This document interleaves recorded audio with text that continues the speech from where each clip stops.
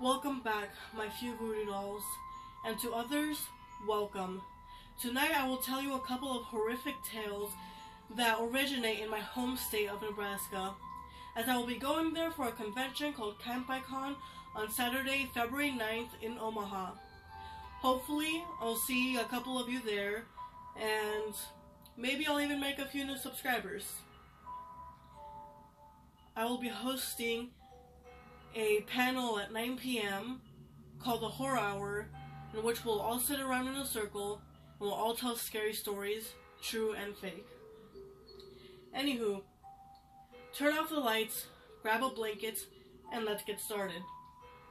Legend has it that there was once a teacher in the 1900s who taught in a small schoolhouse in Portal, Nebraska that only fit 30 students. She had a hard time keeping her students under control, and on days when they were particularly naughty, she would stop the lessons and make them put their heads down and turn off the lights. One day, the children were misbehaving again, and so she made them put their heads down on the desk as usual. However, on this fateful day, she had a hatchet hidden under her desk, and she went around the classroom and chopped the heads off each student one by one. The schoolhouse that she once taught in is now called the Hatchet House. However, this terrible tale is not over, as after she had murdered the students, she had cut out their hearts and tossed them over a nearby bridge.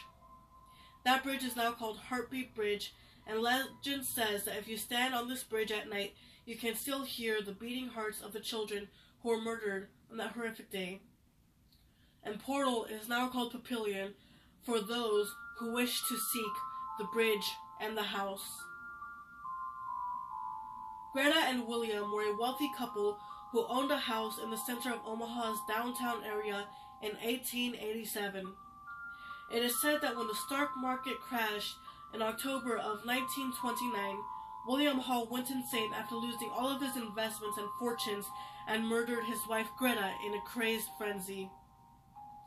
After hearing the news of his sister's death, John Martin vowed to avenge his sister.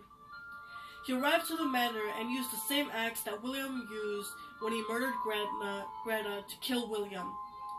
1 week later, John's body was found at the Hall's gravesite with the exact same axe embedded in his skull. It is said that William killed John in revenge of John's revenge of Greta.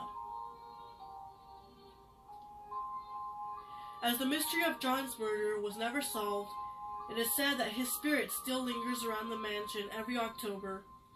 This mansion is now a haunted attraction called Mystery Manor, and every October it is spooked up, and it welcomes hundreds of tourists every year to venture through the jump scares and twisted rooms. When the manor is not turned into the attraction, ghost hunters like to visit with their equipment to see if they can detect the spirits of those who were murdered in that October of 1929.